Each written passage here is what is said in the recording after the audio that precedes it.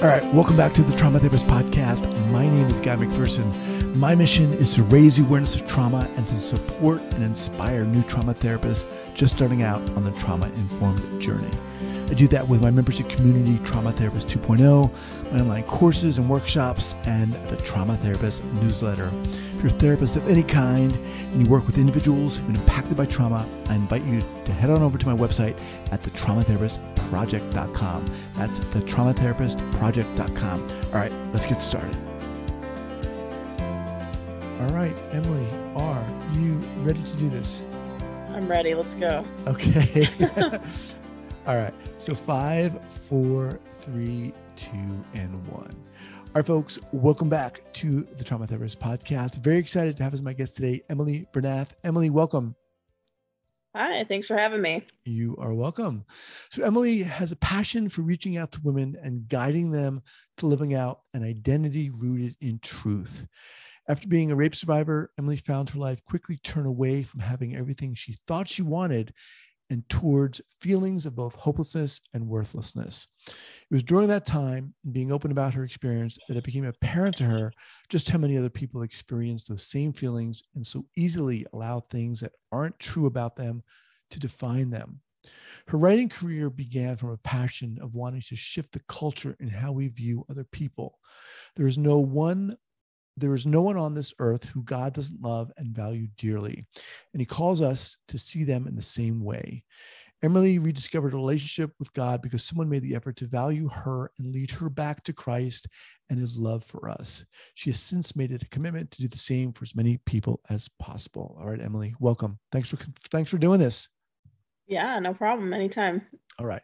So before we get going here, share with our listeners where you are from originally and where you are currently.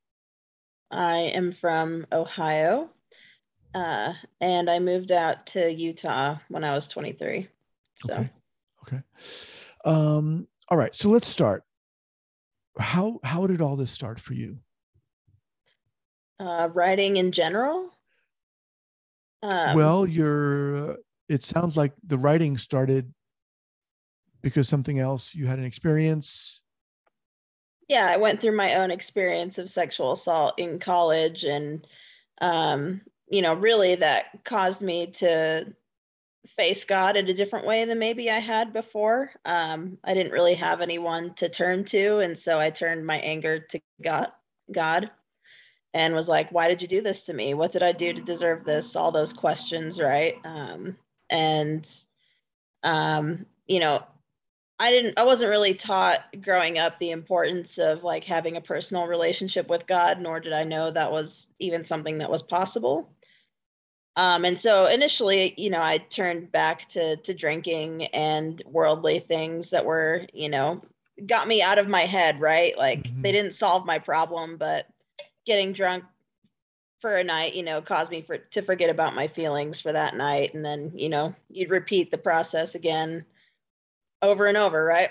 And that's how a lot of our worldly satisfactions come in. They're only temporary, right? The only source of permanent satisfaction is God.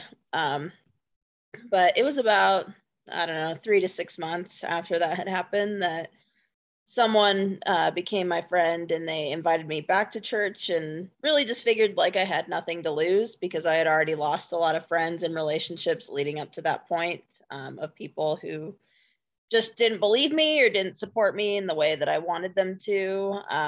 And so instead of choosing to stay in those groups, I left. And yeah, it was there that, people did teach me about what having a relationship with God was like. And in finding that, got the healing that I was looking for all along.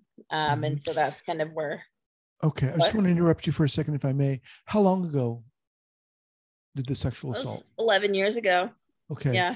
And you said when that you were in college. Yep. And you said you didn't have the support of people didn't believe you. Yeah.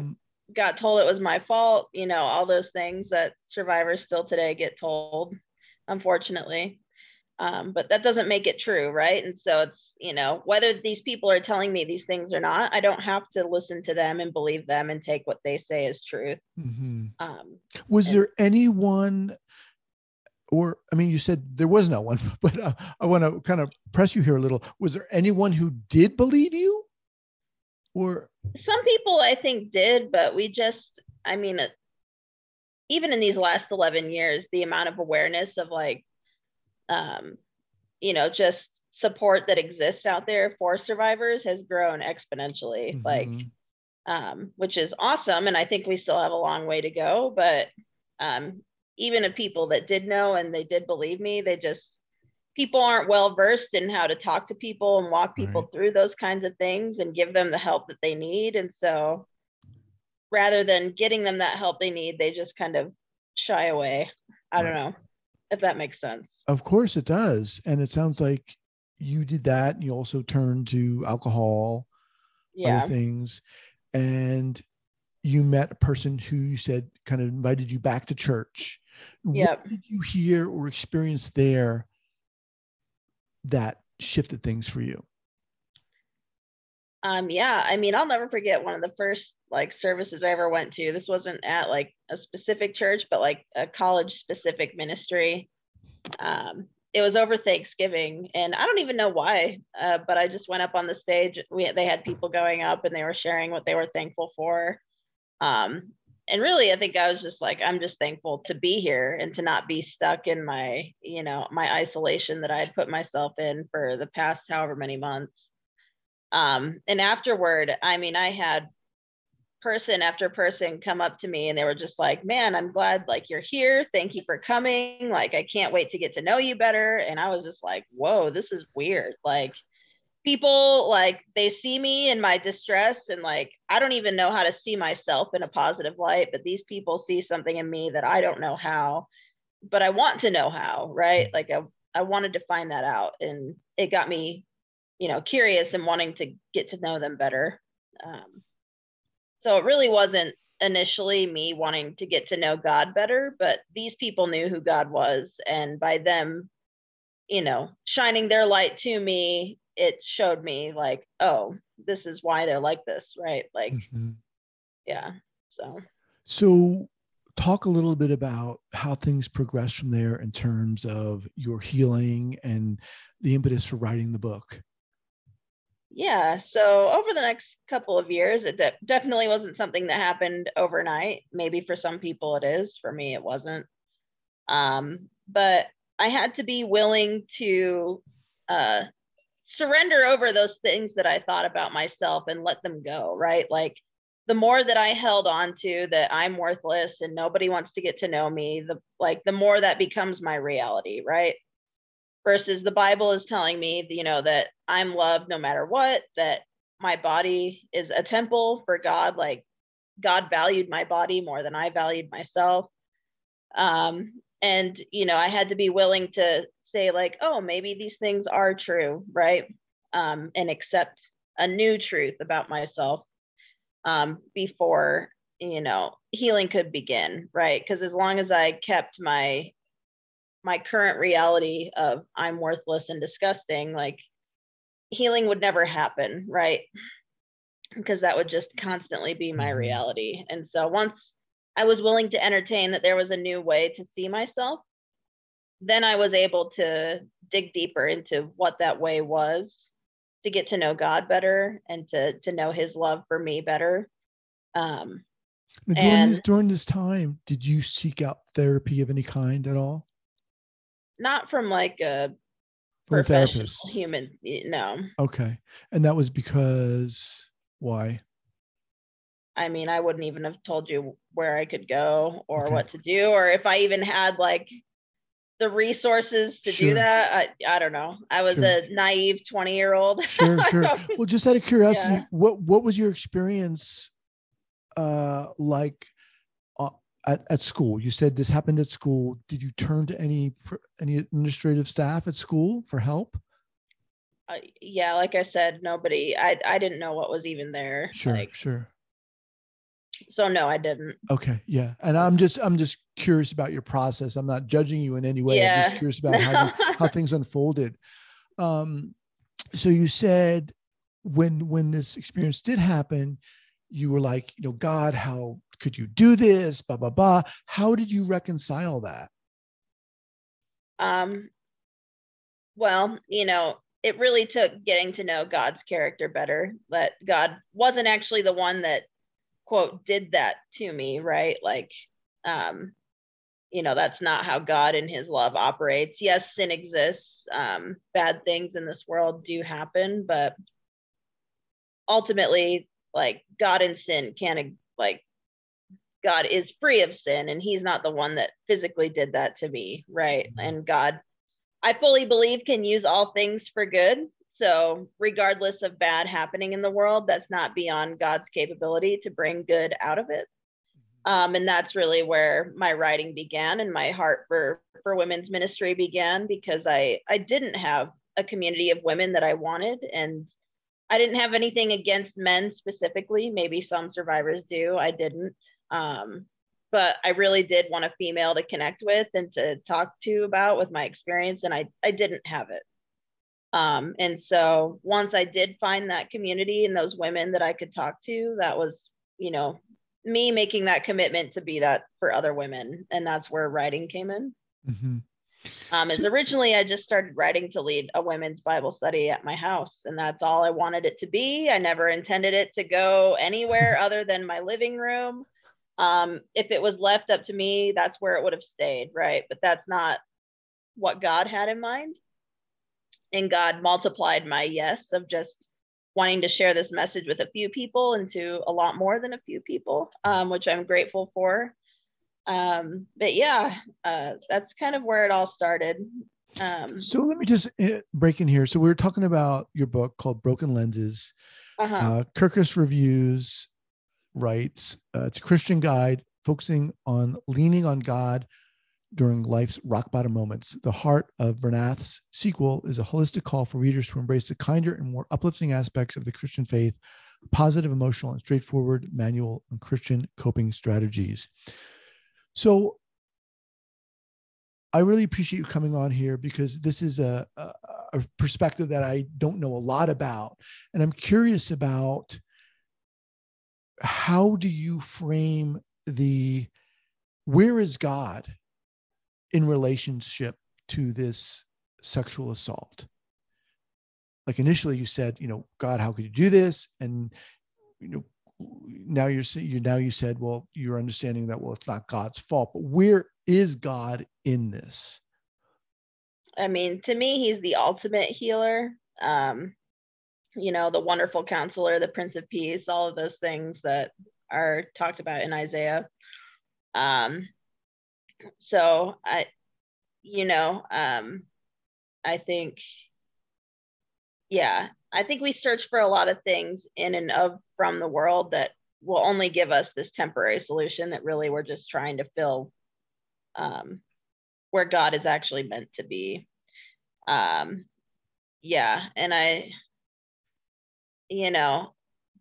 don't necessarily ask, like, definitely didn't ever ask for anything like that to happen to me, but I also, welcome all the opportunities that God has given me since then to bring light into the world and to help other survivors. And I wouldn't necessarily say I'd take it back either, right? Because I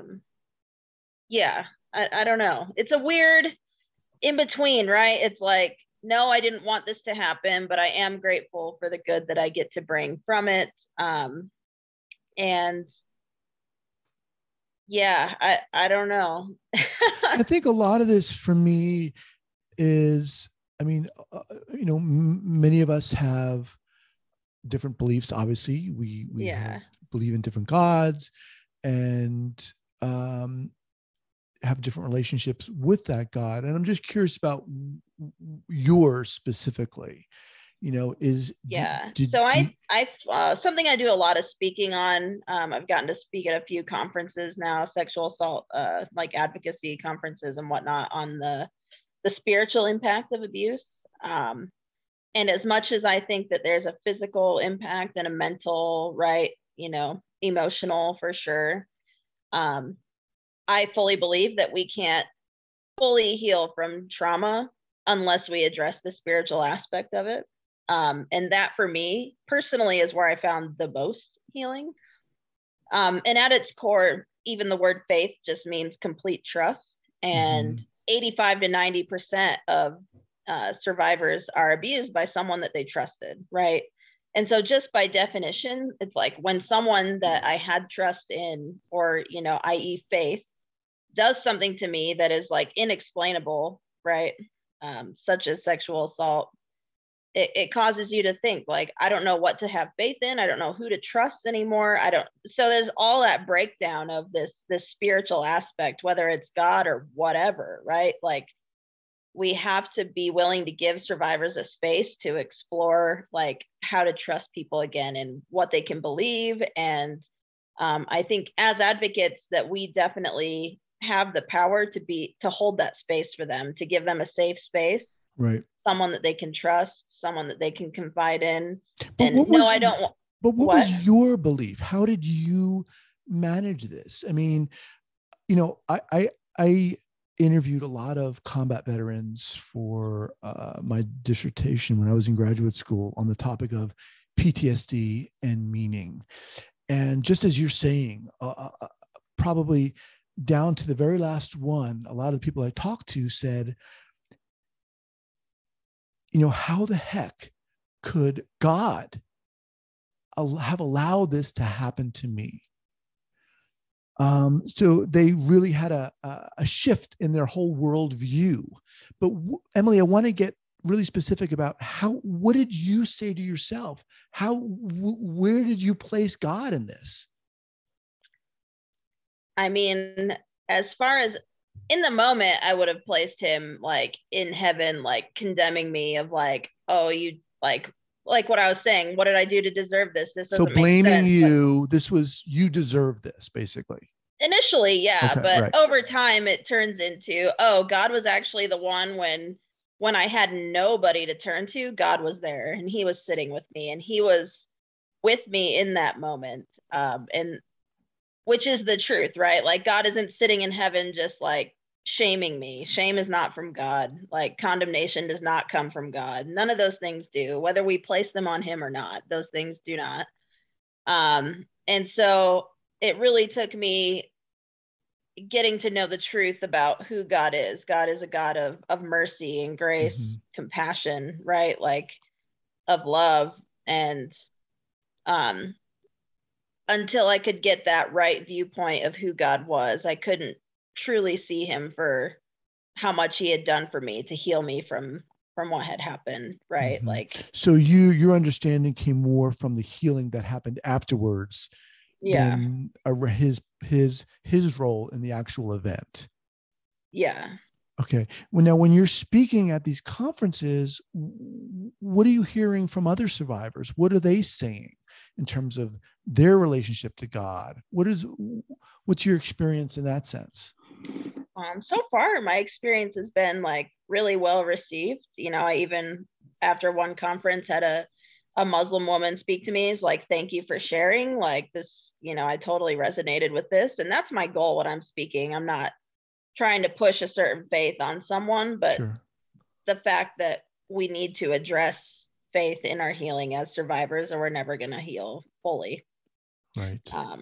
Right. Because, we all choose to exercise our spiritual part of our life differently, but it's important to have. And whether it's in another human being or in my technology or in God, we all place faith in something, right? Like we're trusting something and choosing to put our faith somewhere. And so, So what was the impetus for writing the book, Broken Lenses? What was that? Why did you write the book? And how did that come about when you said, I want to write a book? I didn't want to write a book. I never wanted to write. That was not my idea. No, I wanted to lead that small group in my house. And I just heard one day God say that if I wanted to do that, then I had to start writing. And so it took me a couple of months before I like engaged in the idea and sat down and started writing. But I was committed that that was something I had wanted to do. And the joke's on me because the group I initially started writing for never happened. But you know, if God would have told me just, hey, Emily, I want you to write a book, I wouldn't have said yes, right? Like I would have said no because that was never in my interest. God knew that leading this group was in my interest, and that is what got me to say yes, because I was at least somewhat invested in part of what I thought I was saying yes to. Well, you did write a book. I did. I wrote a couple, yeah. Okay. Now, what we're talking about broken lenses here. Who is this book for? So, you know, the heart in my writing is that when we know the truth will set us free. So that's, you know, I personally am not a denominational Christian woman, but I don't think you have to come from that mindset to get something out of the book, right? The first book is a lot of truths about identity. Who am I? How does God see me? And how do I see myself in the same way? The second book is more, how do I see the people around me, with the idea that, you know, when I see them as God sees them, it brings unity. And when I see people the way the world tells me to, it brings division. And really that power of this unity, division contrast is in my hands. And so I think, you know, anyone that wants to, you got to want to, I don't know, engage. There's a lot of questions and reflection in each of my books, with the intent that you're going to explore what that looks like for you, right? Like I can't, yeah. Okay. So in kind of going back to the Kirkus Review kind of thumbnail, they said, it's a holistic call for readers to embrace the kinder and more uplifting aspects of the Christian faith, positive, emotional, and straightforward manual on Christian coping strategies. Okay. So in terms of your experience, your sexual experience, what do you share with other people? What can, say, survivors take from this? Yeah. So, I mean, in each of the books, I do talk about my experience as being a survivor. And in book one, it's more that personal aspect of how I saw myself, and how, as I learned the topics that the book talks about, how I learned to begin to see myself differently. And in the second book, taking it more on that outward approach of how I saw the people around me differently, right? So not only did I see myself as someone that wasn't worthy of love anymore initially, right?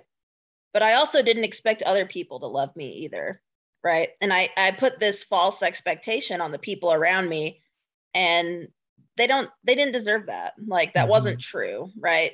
Really, the people around me, they were exhibiting the things that I talk about in the book. They were, you know, when I went and engaged in those small groups that I was mentioning earlier, they saw me as belonging. You know, they said, I'm glad you're here, right?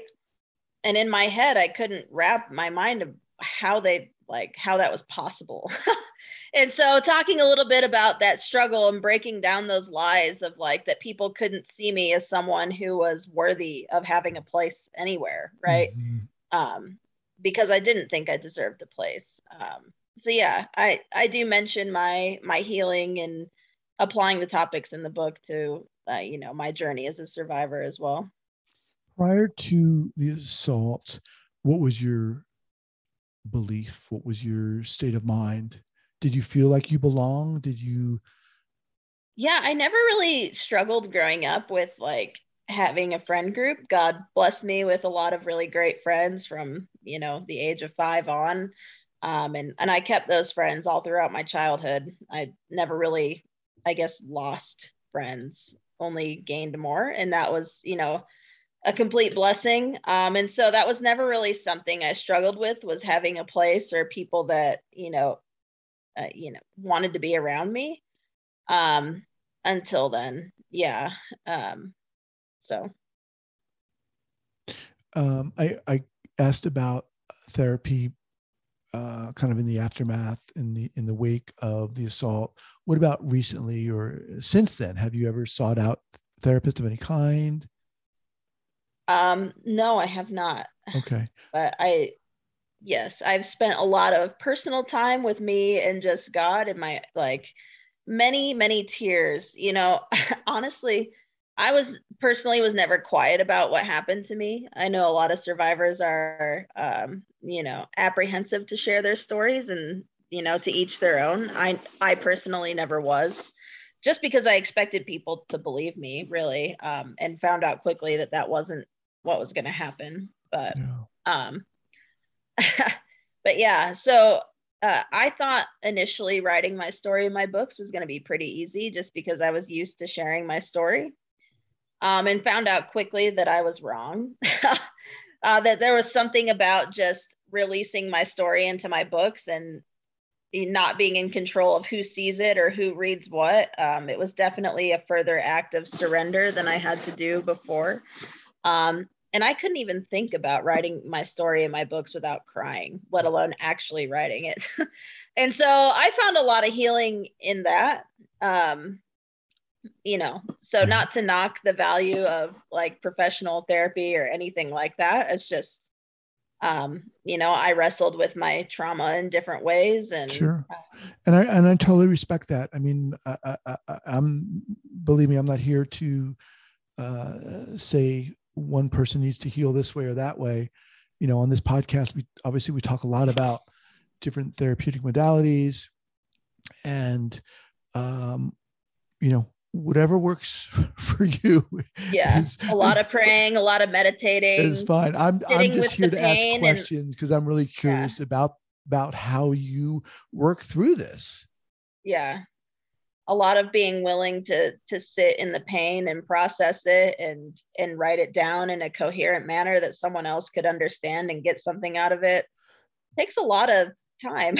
Yeah, yeah. Yeah, And it also takes a lot of courage. I think you what you did, the way you went through this, and writing and not wanting to write, kind of, it takes a lot of courage and a lot of guts to do this. I really admire you.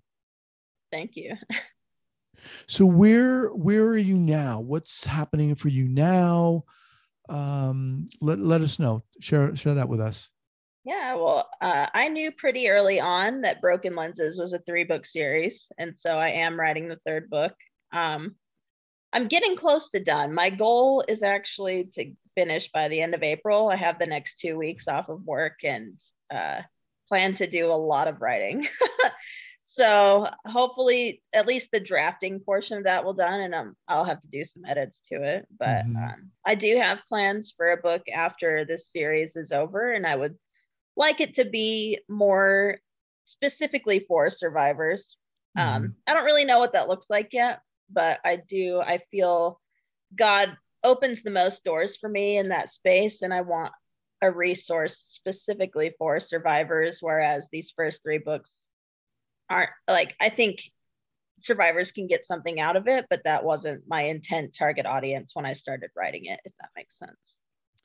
It certainly does. And Emily, as we kind of close out here, what would you say to people listening, survivors who are listening, who are struggling with maybe their own faith during this time, as you did too?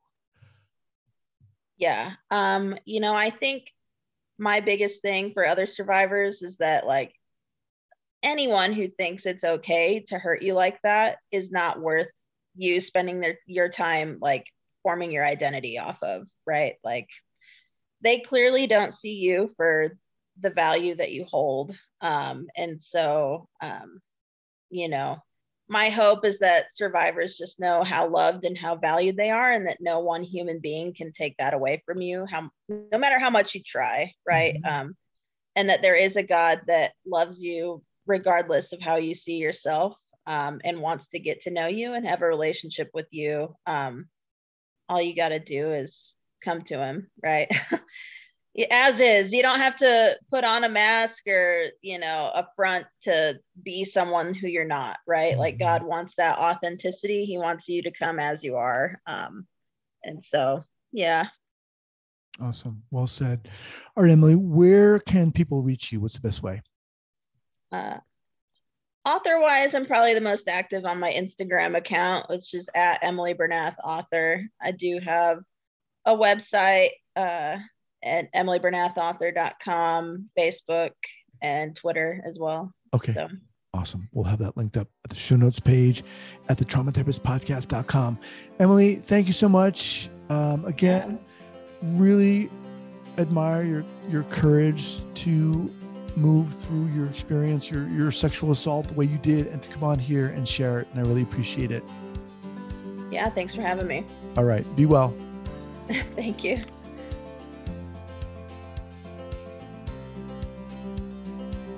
Thank you so much for listening and supporting this podcast. And if you'd like to join the hundreds of other therapists who are each month keeping up to date and informed and inspired about what's going on in the world of trauma, I'd love to invite you to head on over to the Trauma Therapist newsletter. That's the traumatherapistnewsletter.com.